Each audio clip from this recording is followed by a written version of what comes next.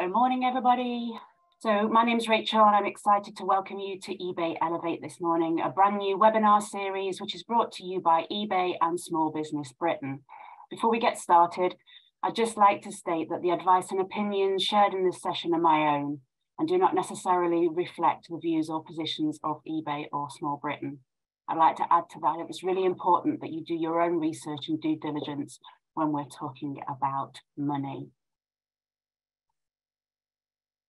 So let's get a start. So this is me. My name's Rachel. I'm the founder and proud owner of Ask the Chameleon. So who am I? So please do connect with me on LinkedIn and all the other social media platforms. But basically, I'm actually HR by trade. I started my career working in local government and then I moved into the charity sector where I found that I had a flair for writing funding applications. This continued through a 10 to 15 year career. I'm based in Burton-on-Trent in the Midlands. And I started Ask the Chameleon 8 years ago next week, primarily to support charities at that time with funding applications. The business has grown. I now write for a myriad of different companies, commercial and not-for-profit, and I've brought in 38 million during that period.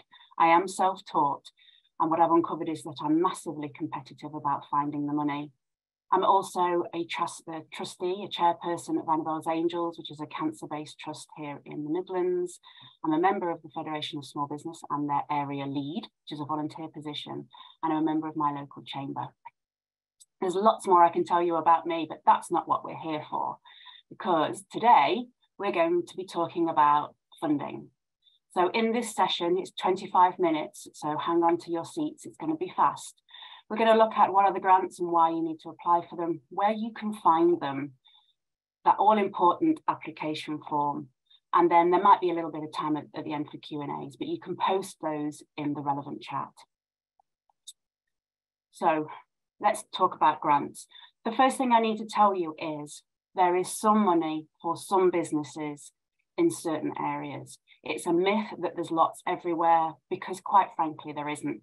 And the most frustrating part of my job actually is trying to uncover the different grants. But what I can do in this session is give you some places to search, so that will cut down your time, but it's not for the faint-hearted. And I would be leading you up the garden path if I just said, oh, there's loads of money out there, just quickly apply and off you go. So what are grants? So the main thing to tell you about grants is that these are pots of money normally given by mainstream bodies. And what I mean by that are local government departments, central government, development agencies. Typically, and for a long time, they came from European sources. So money that we sent over as part of being part of Europe came back to us. The key thing for grants, as opposed to any other business finance, is that these aren't repayable. They're all yours, but they come with catches. And they come with requirements because you don't get anything for nothing in this life. It's very rare that they are 100% of the spend. So you'll hear terms like match. And what that means is I'll give you £60, you will put £40 to it, the total project is £100. They tend to be time critical, which is very frustrating for a lot of business owners. You are so nimble, you're so quick. These guys tend to be an awful lot longer, so that you very rarely can cover anything that you've already paid or something that's underway. It tends to be for brand new, fresh, shiny things, which again can be frustrating. The most important thing is that last point, risk. The grant holders want to be able to give you this money, make no mistake, they really do, but they want to know that you're a safe pair of hands, that you're going to use it for what you say you're going to use it for, and it's going to have the outcome that you say it's going to have, with a favourable wind, obviously, but that risk has been reduced by the varying different things that you've put in place to make sure that what you say is going to happen as a result of that money is going to happen. So typically, what are the grants used for?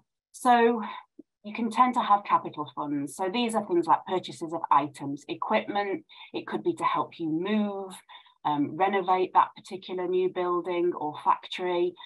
And sometimes you can use it for bespoke items, hardware and software, but you must check the eligibility criteria. Sometimes it's also available for revenue. So these tend to be staffing ongoing costs as a result of running your business. Websites. So websites tend to be a revenue item rather than a capital. and marketing is considered to be a revenue. Sometimes some of these can be ineligible costs. So they will pay for staffing, but they won't pay for marketing, and vice versa. The reason that I fell into this from being a HR professional is that I liken this to applying for a job. So when you get the application form for a job, they say what the essential criteria are and what the desirables are. It's very similar with this. So whilst it's terribly dull sometimes to read all the pack that comes with an application for a grant opportunity, please do take the time to be able to do that. It's absolutely essential. Do not waste your time and the funder's time with asking for something that they deem to be ineligible. You might say, well, that's fundamental to the business, to the project that we're going to do, but it's their money. They get to choose how they want you to spend it. And historically, with European money, there was very, very defined criteria on what could and could not be funded. You're going to get copies of all of these slides and the recording, so please don't worry about taking notes about things like this long slide that's covered with terminology. What I've done here is I've broken down a couple of the common things that you'll hear about. Language of funders is a unique thing and a very special thing. And they forget that actually, to the straightforward business owner that's never delved into this area, that you don't understand what the words might necessarily mean. A good funder will give you a terminology breakdown in their pack. The most important thing with a lot of them is to make sure what their expectations are, make sure you understand the eligibility of the criteria of the funding. A lot of this was terminology associated with European funding, but what I'm seeing now with the introduction of the replacement to European funds, which is called the UK Shared Prosperity Fund, I'm seeing a lot of similarities with this. The good thing with the UK Shared Prosperity Fund is that actually for the first time, what I'm seeing is that hospitality and retail businesses are going to be covered. So let me just take a moment to explain what's happened here. European ESF, ERDF, they love these acronyms, will stop this June. The UK has a new fund now that it's going to be using for innovation and for business support. It's called the UK Shared Prosperity Fund, SPF. This money is coming down to local authorities, so your local council. They are then going to disseminate this information and this funding, and you will find that typically chambers of commerce, growth hubs, and other business hubs that come out of universities are going to start to deliver these programs. So they will take a considerable amount of this terminology and how things have run before, if it's worked well, and they're going to create new programs of support that might have some money attached to it that you can apply into. This time round, retail and hospitality should be included, but they will have certain key criteria, like a maximum amount of funding that you're able to have as a business, which typically used to be called de minimis. They've got something similar now. And this is to make sure that not one company gets more slice of the cake than everybody else. They will be targeted at achieving local priorities. And I suspect as well, they will be targeted for generation of employment and GVA in that area. So you have to make those match together. So where are we going to find them? They are, the finding of grants is not for the faint-hearted, but once you start to look, you can become more and more competent and more capable in how to find them. Here are some shortcuts for you, because if you Google it, you get 234 million results, which is not what we want to see. So LEPs, Local Enterprise Partnerships. These guys were created after the end of the development agencies, and they've had a considerable chunk of the European money to date. Lots of LEPs are changing due to the introduction of the Shared Prosperity Fund. But if you go to this website, you can find the Local Enterprise Partnership in your area. They are there to support and help you as a business. They give free advice and support, and they will have remnants of European money. But bear in mind that you also need to keep an eye on what's happening in your economic regeneration department at your local council. LEPs also gave out contracts to something called growth hubs. Now, if those of you are a similar age to me and have been in self-employment for a long time, you'll remember Business Link. So growth hubs with a replacement to Business Link, they tend to be run by your local Chamber of Commerce. Again, these are primarily there to support businesses. They give one-to-one support and advice. Their world is changing because they're funded through the LEPs, but it's important to make these connections because when the transition starts to happen, you will be receiving the information. They all do e-bulletins, I'm sure. I know they can be painful to read, but it's like when you buy a brand new car, then you see that make and model everywhere. It's the same with grants. Once you see them, and you do need to dig into them to be able to work out whether you're eligible. But the first step, obviously, is to receive the information. So putting those ones to one side, what other things are out there? So Innovate UK. Innovate is a government funded department, primarily looking into things like STEM and tech. But they do have smaller programs for creatives. They've had a couple of this year, and they do have one for women in innovation as well. Primarily looking for companies that they've not funded before. You do need to be a limited company to apply, which means it's difficult for the sole trader guys amongst us, but they are there. They have 54 competitions. These are not for the faint-hearted, but take a look, keep them on your radar. It depends on the nature of what you do. A couple for the social enterprise creative area of things is the Heritage Lottery Fund and the Arts Council. Again, they can have funds that are coming on and off. And you can also use portals. So I also write tenders as well as grant funding, and I use a portal called B2B. Quote, there are lots of others. Don't forget to look at your local Federation of Small Business or your Chambers of Commerce, particularly if you're members. More often than not, they have a business funding support mechanism within their plethora of membership advice and guidance. So be looking out for those. There are also competitions. So sometimes you'll see pitch competitions with Enterprise Nation, with Small Business Boost. There could be things coming out of a university. So if you're an alumni, there could be particular programs that are out there where you pitch your business idea, you could win an award, but you could also win an amount of money to go with it. And more often than not, they tend to be unrestricted money so that you can use that for exactly what you need. What I've got here for you, I hope that you're all sticking with me by now, but because I realise I'm rattling through this, are some examples. So Digital Growth Programme, this gave grants between £2,000 and £25,000, but this was a 35% intervention rate. So what this meant was your total project would be 25 grand, for example, but they would give you 35% of that. You would find the 65% match. Another one that was particular in my local area in the Midlands, a smaller amount of money. This was eligible for sole traders as well as limited companies. So grants between £1,000 and £2,500. Minimum project spend was 4, up to a maximum of 10. They would give you 25%. So that one is a great example of, I call it like cash back. So you would pay it all up front and then you would reclaim the 25% back. So it's like having the VAT back. And then particularly if you're younger, there are targeted programs for anybody under the age of 30. And the best one that I can signpost you to is the Prince's Trust, because not only is there a low interest loan and a small amount of grant, but they give you a great support package. So if you've got anybody that's a budding entrepreneur within your friends and family that's within that age range and hasn't yet started, they're a great one to look for.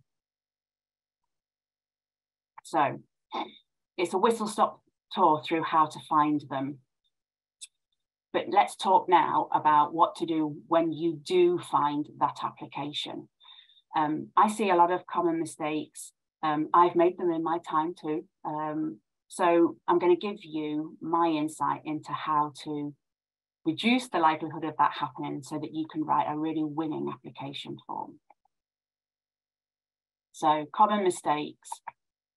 So common mistakes are that actually you're ineligible from the very start, so that you haven't read that stack of criteria that goes with it. So you're a sole trader, but this is for limited companies. It's unfair, it's not right. You have a great business idea, but it's their money, they get to decide. And one thing that I really want to press home to you is, and this has happened to me, please don't be dissuaded too much if the answer comes back at no. It doesn't mean that you're not a great business. It just means that you don't meet their criteria. That's all it is. Pick yourself up, dust yourself off, and go and find something else. Please don't give up just because they've said no. You will find, hopefully, the one for you. It's like dating. Last minute applications. I can tell when I've made a last minute application in my past, so can the funders. It is a human being that reads these. And the reason that they know it's last minute is that there's missing details, the language is vague, and that you haven't put the information in that they've asked for. You want to put them in a good mood. Give them what they want in the way that they want it, and make sure that you've shown how you are the best of a bunch. You don't have to be the best business in the world. You have to be the best of those that have applied, and show them how you are going to give them what they're looking to fund. A common one is failure to answer the question. So I used to be a university lecturer, and our essay questions were always 3 questions in one. Do you remember those? Which is really irritating. So you tend to answer the first one and maybe the second one, but not the one in the middle. So again, make sure you answer the question that they're asking you. So write the information out, go back and double check. Be reasonable with your value for money. They will want to see how you spend the money. They are entitled to have copies of your bank statements. They are entitled to see into your evidence of invoices paid, who they went to, for example. And the reason they're entitled to this is they're giving you their money. So make sure you ask for things that are reasonable. And fundamentally, you have to be able to wait. As I said before, entrepreneurs and business owners get very frustrated by the fact that it can take 8 to 12 weeks. I'm ready to go now, is what they say to me. I've got all my ducks in a row. I've got everything. I know who I want to purchase it from. We're ready to go. You have to wait. And that's what puts a lot of people off from applying. So how to avoid all of this? You need to plan and you need to prepare. I'm going to show you in a bit, there are some things that you can get ready to go now so that you can be in a better position to be able to get that application form in when it lands. The biggest thing that you need is time. And I know that's difficult because, for example, whilst you're here with me today, you're not working on your business. I know it's half an hour, but it's half an hour. So you need to make sure that you've got enough time to do it in the evenings or the weekends to be able to get that application in. And what I do is the information lands and I get myself a checklist of everything that I need. And I also get myself some help. Now that might be somebody like me, or equally it could be your partner, your friend, you know, another business colleague that you know that's really good at reading through things. So if your attention to detail suffers or your spelling and grammar's not the best, find somebody for whom that's their talent, that's their superpower. So to summarize, make sure you're eligible, make sure you've got time, make sure you've got the evidence, and make sure that you've got the capacity to be able to do that. Those 4 things are what you must have to be able to put that application form in. So what are they going to ask you? You're thinking, right, Rachel, I'm ready, but how do I know what evidence I'm going to need? So these are some core questions. So this is the information that you can get ready in a Word document somewhere, ready to go. They want to know, you know, who you are. They want to know your dates, your numbers, your SIC code, which you can find on Companies House if you're a limited company. And they want perhaps just 50 or 100 words about you. How you started, if you're registered with any particular trade bodies. So for example, if I was still working in HR, that I'm registered with my professional institute. And they also want to know your numbers. They want to know your profit and loss. They might ask for audited accounts. If you haven't got those, have you got management accounts? Have you got evidence that you can give to them? Have you got a forecast? And have you got a project cost and breakdown? Now, if you're applying for some money, so like the MBV one, for example, which gave you 25%, you could use that to buy items. If you're buying items, more often than not, they will want 3 quotes from you. So 3 similar quotes for each one. Your quotes don't have to be exactly the same, and you don't have to go for the cheapest one, but there needs to be justification as to why you would choose that one. So if your finance information is all over the place, I'm all about the words, less about the numbers, then use a basic Excel spreadsheet like this. So this will just take your headlines from your accounts and your figures for you to be able to put in. So you've got your past years, you've got your current, and you've got your future forward. The line at the bottom is headcount. FTE is full-time equivalent. That's your members of staff. So again, if you've got staff and this project is going to help you grow and take on more employment, then you need to be showing that in your forecast. Again, if this isn't your particular area of expertise, get your accountant or a very number-friendly business owner to help you. So let's get you a grant application folder. This is what you can be doing this weekend or when you've got a spare hour away from your business. This is what you need. Your financial information. So if, like me, you're a limited company, I have my accounts scanned in and I have them in my particular subfolder of my grants folder. My insurance documents, so either scanned in copies of my certificates or again, a Word document with the statements in as to who the insurer is, how much it's for, when the expiry date is. If you've got staff, you might want to have key CVs in there so that all of your CVs look the same. Again, it shows business branding and consistency. It reduces the risk because everything's looking the same. Your company data, so the information about your SIC code and your company number, a bit about you. Policies and procedures. So again, some funders might want to know that you've got those. So they're things like recruitment and selection, health and safety, how you're handling the data, that's particularly important. And another one to put in there, because it can add weight, are client case studies and testimonials.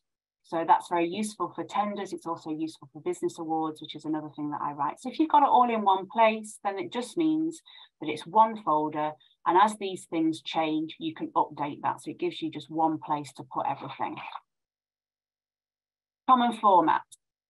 So they just tend to ask you basic information so you can copy it over from that folder.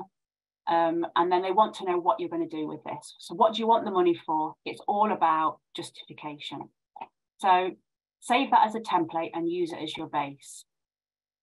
So here's just a quick example. So it's a business to business. They've been trading. They want to buy some more camera equipment. They're forecasting. So you can see here how we're building up the justification for it. And the options are, based on my past information that I gave you, is that we could get just over £2,000 back through MBV. And with the Business Gateway, a different fund that's perhaps available, we could get 35%, which is a little bit more. But this funder wants to see job creation. So as part of my application as Hayward Creatives, I would be showing that this additional funding that they're going to give me and the additional 15k worth of work, I'm actually going to create a new job for a local member of staff. Other questions that you can expect are all around justifying, why should I give you my money? And some local authority officers do consider it to be theirs, but it is public money and they are accountable for that. So think, what are they going to ask me that I can then have the response back to be able to justify why I'm best for that money?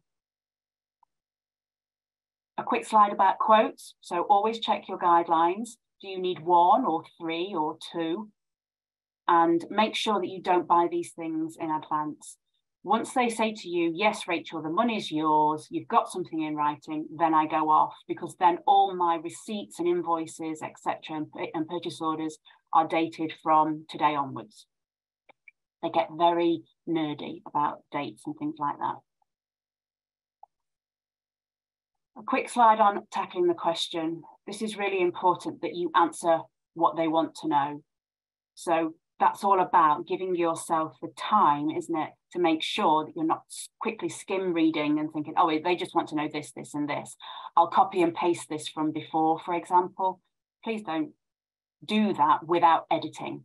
We all copy and paste. It's a fact that we all do it, but you must tailor, you must edit. And if they want supporting documents, give them. And if they don't, please don't put them in. Remember, it's all about giving them what they want, when they want it, and putting them in that excellent mood. I know I've laboured this point, but I'm going to labour it again. Your first draft is never enough. Make sure that it's proofread and give yourself the time. Treat this as if it is the opportunity of a lifetime, no matter how small the money is, but also this is leaving your company and going to somebody else and taking all your reputation and brand with it. You want it to land well, because we always remember the ones that aren't very good. So you want it to have the best chance that it's got. I'm so aware that I've rattled through this for you, but let's just pull it all together. So get your checklist from the application form. I'm old school. I print and I highlight and I write myself a list. Do whatever works for you. Create that plan. If you've got somebody else to delegate to, that's fantastic. If it's all on you, then make sure you cut that elephant into small chunks and do it bit by bit. And then make sure you know what to do next. So you submit it. So make sure you've got copies of everything. Put a deadline note in your diary of the outcome date, because sometimes they slip. If they've not come back to you by the deadline that it was due, just send them a nice email saying, I'm just checking, is everything still on board? I expected an outcome by now. Keep that relationship professional and warm. So you've got the money. This is fantastic. Make sure you've got evidence of everything. Keep copies of your bank statements. Check about wet signatures and digital. One of the good things from COVID is actually we've moved to more of a digital one now, but sometimes they still insist on a wet copy. Make sure you comply with their monitoring reports and keep in regular communications with them. Speak to them. They do want to talk to you. Their resources might be limited, but they've given you some money. So keep in touch with them. If dates slip, for lots of different reasons, talk to them. The more in control you are with that conversation, the better it will be, and it could lead to future money. So always bear that in mind. The flip side, you weren't successful. So ask for feedback. Sometimes they can't, but always be the person that asks. Let them say no to you. You put that in. And keep an eye out then for further opportunities. You could potentially be on their radar. There might be another fund that's dropping in the next quarter or 6 months later. Keep searching for further opportunities. Go back to those bodies that I talked about at the beginning and ask for further help and guidance. Like I said at the very beginning, please don't think that this means that you're not a sound business. You are. There's perhaps just more steps that you need to put in place to be successful next time. Please do look about for the grants that are available to you. It's been my absolute pleasure to talk to you this morning and to talk to you today. If you're watching this on catch up, connect with me, ask me questions, and I wish you all the very best in your search for the money. Thank you very much. Bye now.